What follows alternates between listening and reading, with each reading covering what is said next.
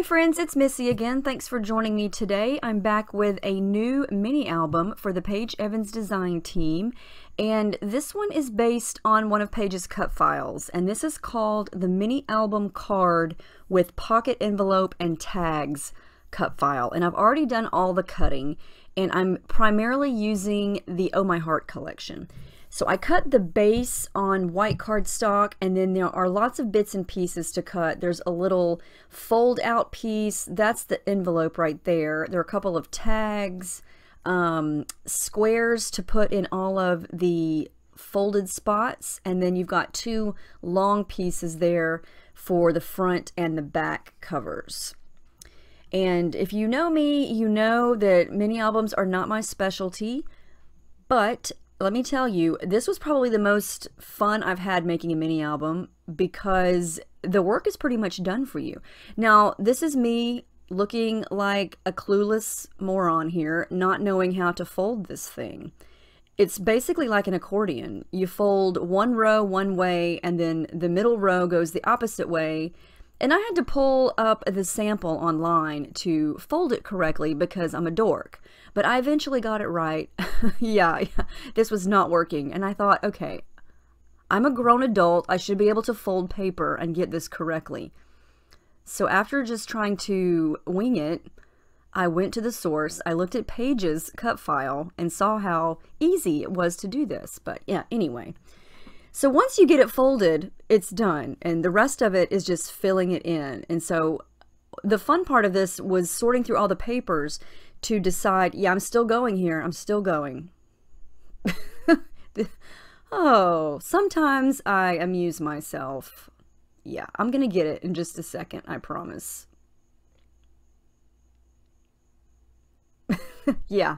There's me going, what is this? Okay, so here we go. Now you can see it's like an accordion. It just goes opposite. The middle row is opposite the top and the bottom. And so then when you close it, voila, there you go. It's like a little book, and all it does is just fold out once you get everything glued together. So the base I did in white, and everything else I did in pattern papers. This is the little envelope. It's so adorable. And the fun part about cutting things like this on double-sided pattern paper is it's kind of reversible. If you fold it one way and you change your mind, you can just fold it the other way. And I decide to keep the polka dots on the outside. And so then all you have to do is kind of glue the edges or tape the edges, and then you've got a little envelope. It's adorable. You can put little tiny trinkets in there or little photos. So this piece here, and everything that's meant to be folded on this cut file has little perforated edges, and so you know exactly where it's supposed to be folded. So this is like a little accordion mini album within the mini album, and it's going to go right here on the right corner, and there's little tabs to hold it in, and it folds out. How cute is that? You could put the envelope wherever you wanted, and that's where the covers are going to go, but that's going to be later. I love this little floral piece. It's so tiny, and it's perfect for this cut file. It gives a little bit of detail. So you know me, I have to jazz up white cardstock, so I'm going to be covering most of this, the front anyway, with white. Is that white or clear? I think it's clear. Nope, it's white. It doesn't matter. It's gesso. I'm going to smudge some down because I'm going to do a little bit of mixed media. Now I have everything kind of laid out. I think this is how I want to do it. You can obviously mix and match where you put things. You know, it's wide open. Possibilities are endless. But I decided just to kind of stain some of the white with Distress Oxides here. And so I pulled out, what is the orange? Spice Marmalade, I think it's called. And Picked Raspberry is the pink. And I left the papers on there. They're not glued down, but I left them close so I could make sure that I get the right ink colors. And, you know, I want some pink where there's not any pink paper, and then I want some yellow where there's not necessarily yellow paper. That yellow is called Fossilized Amber, and I think that pink down on the bottom is, it's either Abandoned Coral or Worn Lipstick. I think it's Abandoned Coral. But I'm just kind of smudging this on dry. The gesso is dry, and it allows me to really smudge, and then if I add water, it's going to blend really nicely. This blue color, I believe that's Broken China. I think. I always put my inks up before I write down the names of them. This one is Cracked Pistachio. And a lot of this is going to be covered up, you know, with the papers, but I want everything that I'm coloring with the Distress Oxide to sort of peek around. Now, this is the magic of the Distress Oxides. When you add water to it, it sort of picks up the color, and it makes it look all spotty and bleached. I love that. I think it looks so cool. I'm going to glue that little pocket piece down at the bottom, so now I've got a pocket there. And then I'm going to start to glue down all of these pattern papers. And I just went through several of the pattern papers from Oh My Heart, and I'll have all of those pattern papers listed down at the bottom under supplies. And I just wanted this to be full of color, lots of fun, lots of different patterns. And like I said, for someone that's not the greatest at mini albums, this one kind of makes it impossible to mess up because you've got the templates already there and you don't have to do any measuring or anything like that. So I took a break, came back, and I thought I'm going to do some stitching. So I took some time. I used black thread. I went around most of the squares. I did some zigzag. I went around those cutout shapes. I stitched down those tags or those little banner pieces. I very slowly went around that little piece in the bottom left corner. And I love how that looks. I love the crisp edges that it gives, and also stitched around the covers. So I printed out a ton of little tiny Las Vegas pictures because, you know, that's one of our favorite places to go. And this is from a trip that we took back in 2016 with my sister and my brother-in-law. And there's so many pictures, but I just went through and picked out some that highlighted our trip. And I get questions a lot about where I print my photos. I print them at home. I have a very old, I'm talking over 11, 12 years old, HP PhotoSmart printer. It's really big, but it prints up to 8x10. And I usually use 4x6 papers, but I just use the software that came with it, and I can just basically insert a photo onto my background of the photo paper, and I can just click and drag it. And I really don't ever even measure. I just kind of eyeball it. And so I used an 8x10 sheet to print out all these tiny photos, and I just made them, I don't even know what size they are, but they're really tiny, and it's perfect. And I'm going to cry when this printer finally dies on me because it's been wonderful. So I've got pictures of them, pictures of us eating, pictures of food. That's gelato over there. I've been dying to use that chipboard square that says eat dessert first, because I have pictures of dessert finally. I'm going through all the Oh My Heart things. I'm also using the 30-page sticker book that Paige came out with, and it's got a lot of the Oh My Heart stickers. I'm going to use, let's see, chipboard. I already said that. Chipboard, some of the clear stickers with the rose gold shine on them, like that Have Fun piece.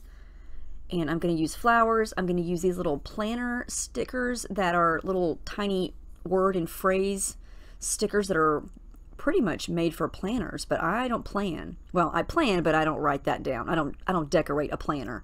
So I use them for layouts. And I put 3 little tiny photos of basically different views from Vegas in the envelope there. And this part is what is fun to me. It came together really quickly, just going through the sticker book and adding little bits of washi tape, or finding, you know, this sticker or that sticker, and just kind of decorating it. It's fun to add little edges like this washi tape that's got the scallops on it, just to add that as a little photo edge. I printed some of the pictures in black and white, some of them in color, and I love that they're so tiny, and this is all going to fold up into this cute little card. I used the My Weekend is All Booked sticker, perfect for this because it was a long weekend.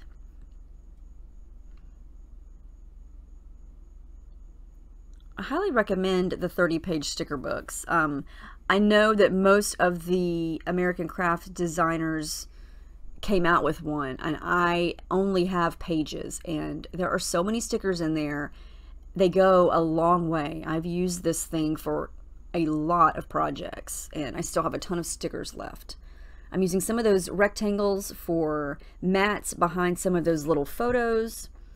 There's also some little tags behind this on the second row on the bottom in the little pocket, and that's where I'm going to do a little bit of journaling later.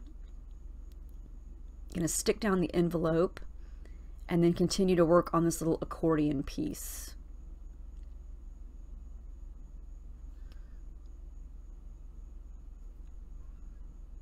And I'm even going to stick some photos on the opposite side of the accordion album. So look at there, it folds up. How cute is that?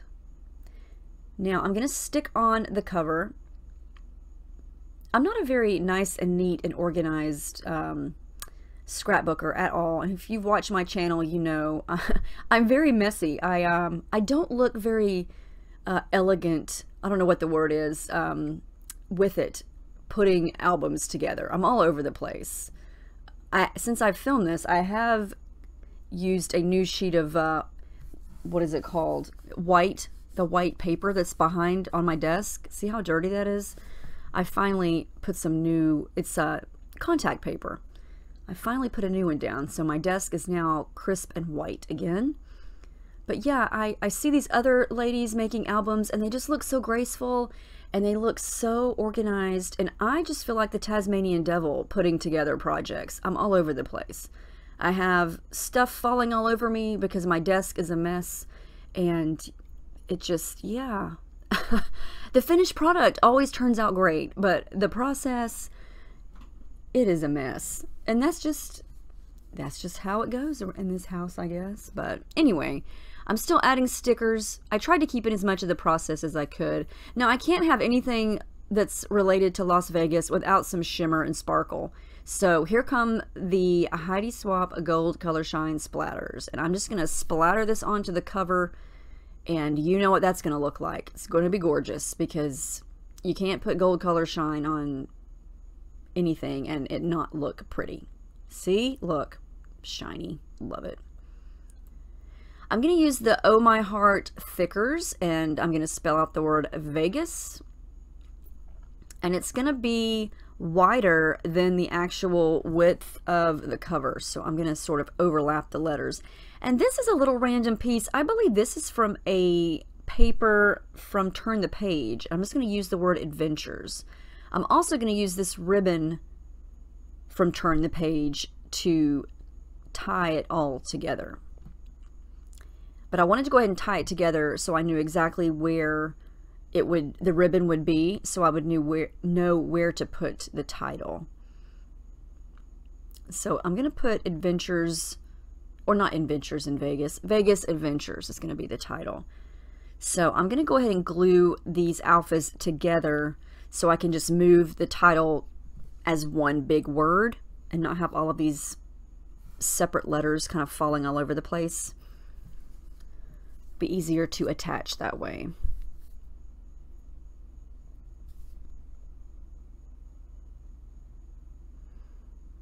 Okay, so I've got that all glued together, and I've been dying to use this little handbag, this little purse, and I thought, you know what, let's use it on the cover. I think that's adorable, and it just reminds me of vacation and shopping and carrying a cute purse, so I'm going to use it. I'm also going to glue down the ribbon on the front there so I know exactly where it's going to go, and it's going to stay put. And so is the title and the purse. And then I'm going to add this little puffy sticker. It's a little multicolored scallop under Adventures. And I think that looks cute. I'm going to add a little bit of foam underneath the S to raise it up since the other portion is on top of that purse. So here we go. I think this looks so cute. It's so sparkly. I did add some gold sequin stars to the front ribbon, just to add to the sparkle and shine. And this is pretty much finished. I'm just going to open it up and show you what it looks like. I highly recommend this if you want to do a mini album but you're scared of, you know, what shape do I use? Do I cut a bunch of tags? How do I make a mini album? Because trust me, Mini albums are not my best project, but I love it when Paige challenges me to try it, and I always wind up loving the end result. They're just very intimidating to me because it's just not my strong suit. But I always try to find a way to make it my own and make it to where I like it, and it's fun to create. And I think this one turned out adorable. I used a little heart sticker to attach the envelope closed. And then here's a couple of little photos, the Vegas skyline and the pool, things like that. So those are going to go inside that little envelope, and then it's going to stay shut with a little heart. And then here are the tags. I just did a little bit of bullet, like the highlights of things that we did in these photos. And those are going to be tucked right behind that picture. And look at the dimension. This is so cute. I crammed a lot of pictures in this thing. And for me, it really didn't take as long as I thought it was going to, because sometimes projects can take me up to 3 days to finish. And so I was very happy when this one did not take that long. And then all you do is tie it back up into a nice little bow. And there is your mini album. I hope you guys enjoyed this. It was actually a lot of fun to make. Check out the Silhouette Cut Store. Type in Paige Evans. All of her gazillion cut files will come up. They're all amazing. And she has got a bunch of mini album cut files to make it easy on you. So this one is extremely easy. Once you get it folded in the first place, yeah. Once you get that done, it's easy. But that was just me and my user error. But once I figured it out, here come the still shots. I love how this turned out. It was fun. I think it's cute. And I would love to see if you guys use this, or if you decide to make a mini album using this. So keep posting to the Facebook group, and I'll link that below if you are not a member. So come and join us and see all the things that is inspired, or all the things that are inspired by Paige and all of us that use her products. So thank you guys for watching. I'll see y'all in the next video. Let me know if you have any questions about the products, the techniques, or anything at all. Thanks so much for subscribing and watching, and I'll see you next time.